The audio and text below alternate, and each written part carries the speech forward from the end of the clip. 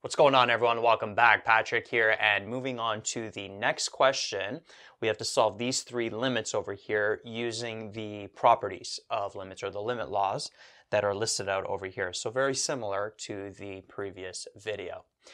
So number 2 and 3, I'm actually going to erase for now, just to give myself some more room for number 1, and then once we get to those, I'll write them back. So number 1, we got the limit as x approaches -2 of -3x squared plus 5x minus 2. Now notice that this limit is different than the video before. In the video before, everything was in terms of f of x, g of x, and h of x. And we were told what those limits were, and we had to use the limit laws to sort of manipulate the expressions to get the expressions in terms of these limits individually. But notice in this question, we're given an actual function, right? We're not given f of x, g of x, h of x, etc.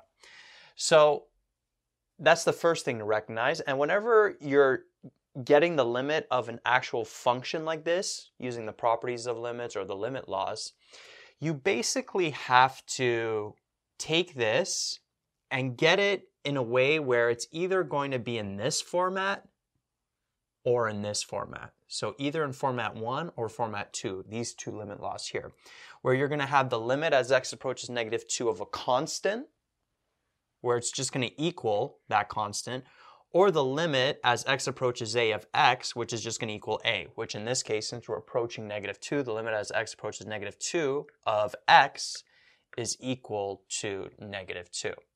So we got to take this and use these limit laws here to get expressions 1 and 2, to get this in terms of expressions 1 and 2. All right? So if you're a little confused about what I just said there, let me show you how it works. It's going to be pretty apparent when I do the example. So notice here we're adding a bunch of functions. So we're adding -3x squared plus 5x minus 2. So the first law that we would use is law number 3. What we want to do is kind of take this limit and distribute it to these three separate functions. So we could rewrite this as limit as x approaches -2 of -3x squared plus the limit as x approaches -2 of 5x minus the limit as x approaches -2 of 2. Right? So from here to here, we use law number 3. You may be asking yourself that, why are we doing this? Because it's apparent that this is a parabola and we could just do a direct substitution. We could sub in -2 for all the x's and get the answer. But whenever they're asking for you to solve the limit using the properties of limits or the limit laws, you unfortunately have to do it this long way. All right, so now what we can do is work with each of these limits separately. And remember, we got to get it into this format here, either law number 1 or law number 2. So here, notice that we have the limit as x approaches -2 of -3x squared. So notice that we can use law number 6 to take that constant out. Notice how the limit when x approaches a of c f of x, where this c is a constant, we can make that equal to taking the c out and then the limit as x approaches a of just f of x. So this here, we're going to use law number 6. So we're going to rewrite this as -3 limit as x approaches -2 of x squared. So I just took that -3 constant out. And then plus here, we're actually going to use law number 6 as well, because I could take that 5 out. So we're going to have 5 on the outside, and then we'll rewrite limit as x approaches -2 of x. And then we'll have minus. Now notice that the limit as x approaches -2 of 2, that is already in this format. The limit as x approaches a of a constant. Notice that 2 is just a constant. Whenever you have that, that's just equal to the constant. So the limit as x approaches -2 of 2, that is just equal to 2. So that part of the question we are done with, and that was law number 1. So notice that this was in one of the formats we're trying to get to. Okay, so whenever you have that, you could just put the constant. The limit as x approaches -2 of any constant is just the constant itself. Now, moving further along, this limit we have to work with now. So notice that this we can apply law number 7 on. So we have a function to a certain power. Notice we have this x to the power 2. Well, we can rewrite that as the limit as x approaches a of that function, and then all of that goes to that power. So this we would rewrite as -3 limit as x approaches -2 of x, and then all of that's going to be squared. So going from here to here, we used law number 7. All right, so -3, and then this, on this bracket, we use law number 7. We put that exponent on the outside. And then over here, we got 5, and then notice that this limit is in this format. Limit as x approaches a of x is just equal to a, right? Because we could sub in that a value for x, and we would end up with a. So notice that that is in this format. So this bracket, we can just pretty much write -2. Right? And the law that we use is number 2.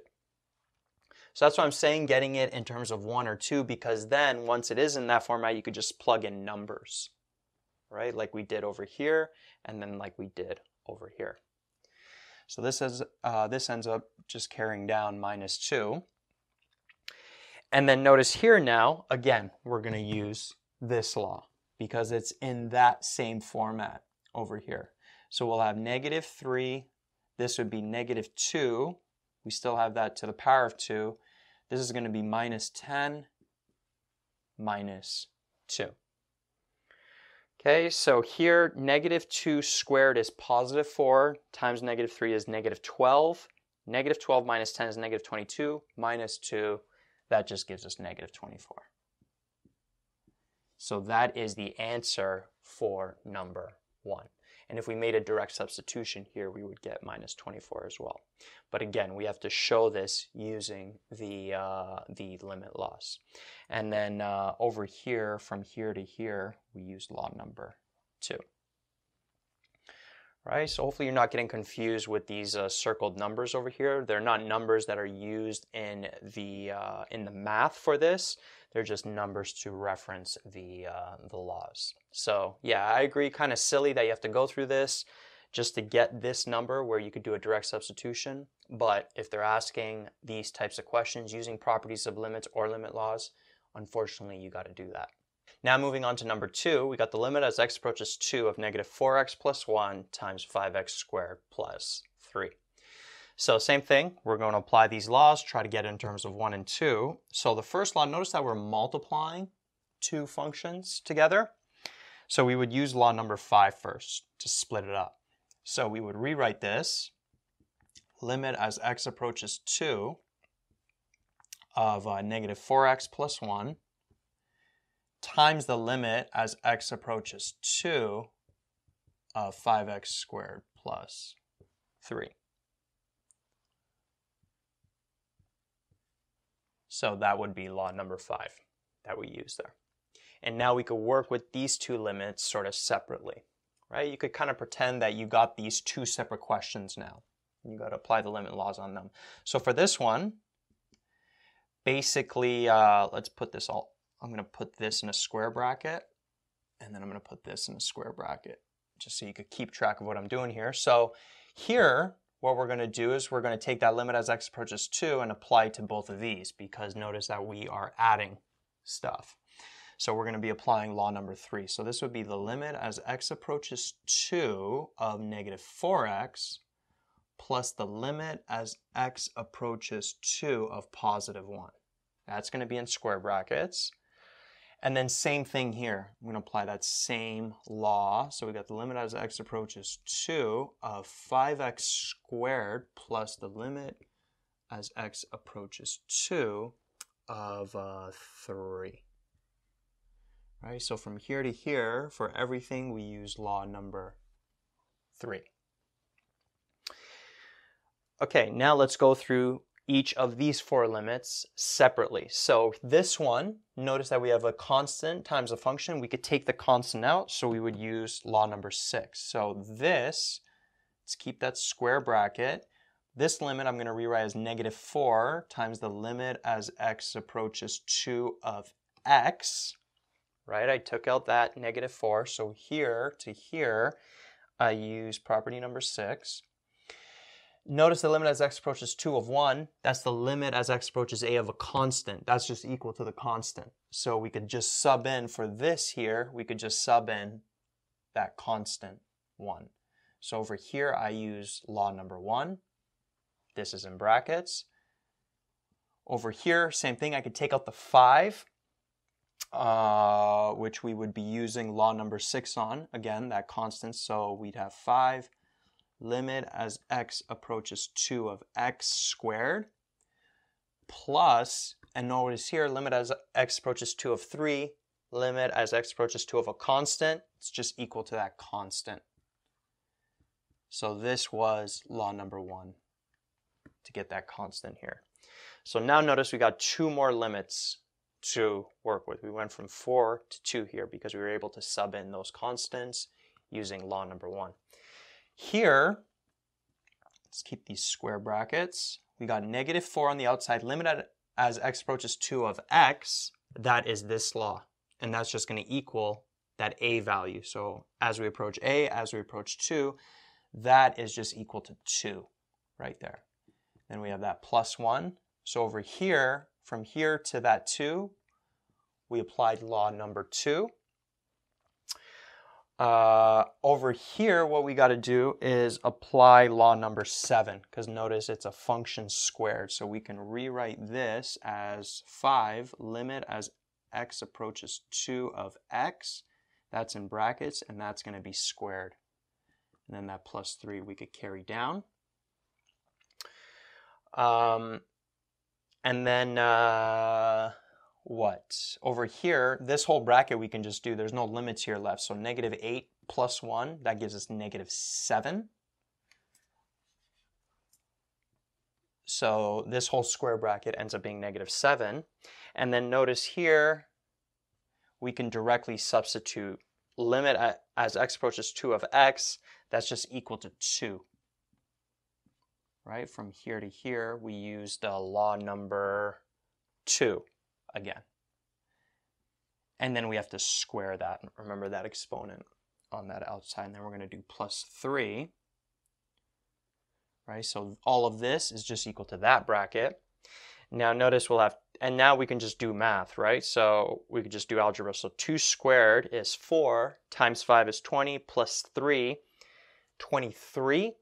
So we would have 23 times -7, which would end up giving us -161. So that is the answer to this limit here. And this is the series of steps we took using these limit laws, how to get that. And you could check your answer by making a direct substitution. So if we sub in 2 for all the x values here, we should end up getting that same value. Moving on to number 3, we got the limit as x approaches 4 of x squared minus 2 all over the square root of x plus 5. So this one, notice that it's a rational function.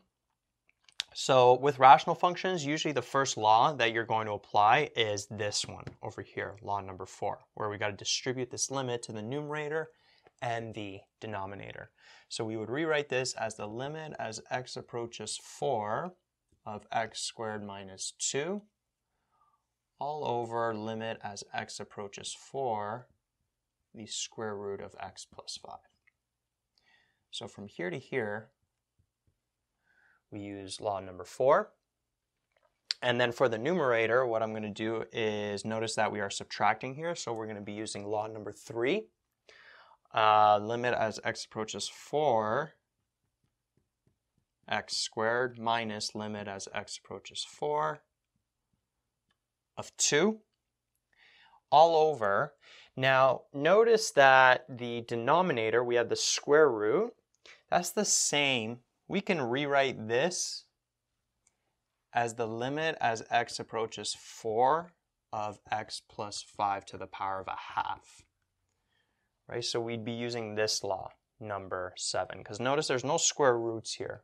But remember, when you're square rooting something, or you're third rooting it, or fourth rooting it, that's the same as just taking it to a power of a rational exponent.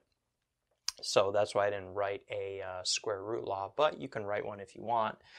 Or you could just convert this to that, and then we would rewrite this using law number 7 as limit as x approaches 4 of x plus 5, and then all of this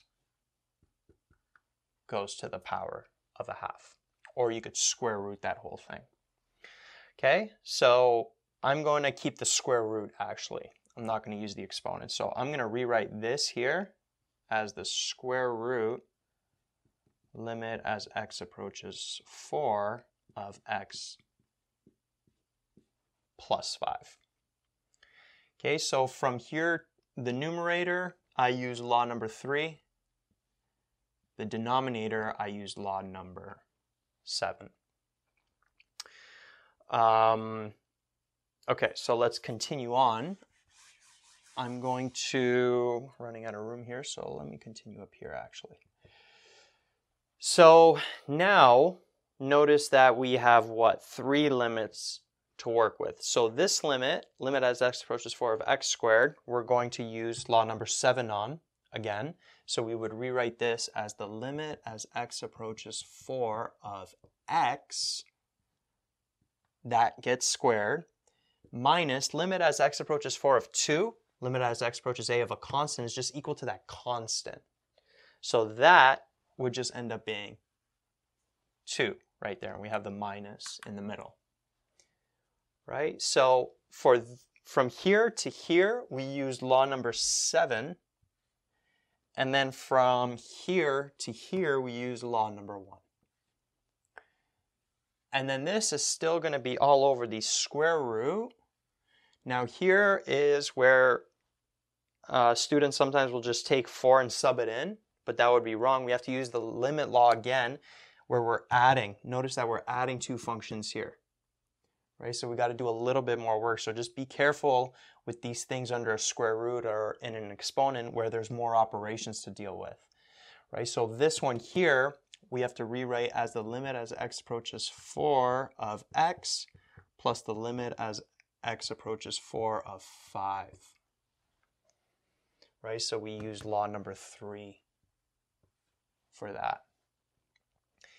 And now we could sub in everything we need. This would just be 4, still going to be to the power of 2, right? Because it's in this format, so we could just sub in what that x is approaching. X is approaching 4 in this entire question.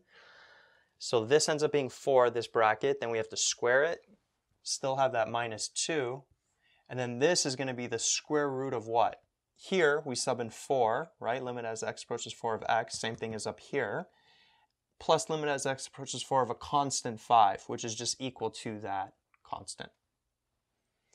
Okay, so we here we use law number 1 for the 5, and then for these 2 4s here we use law number 2.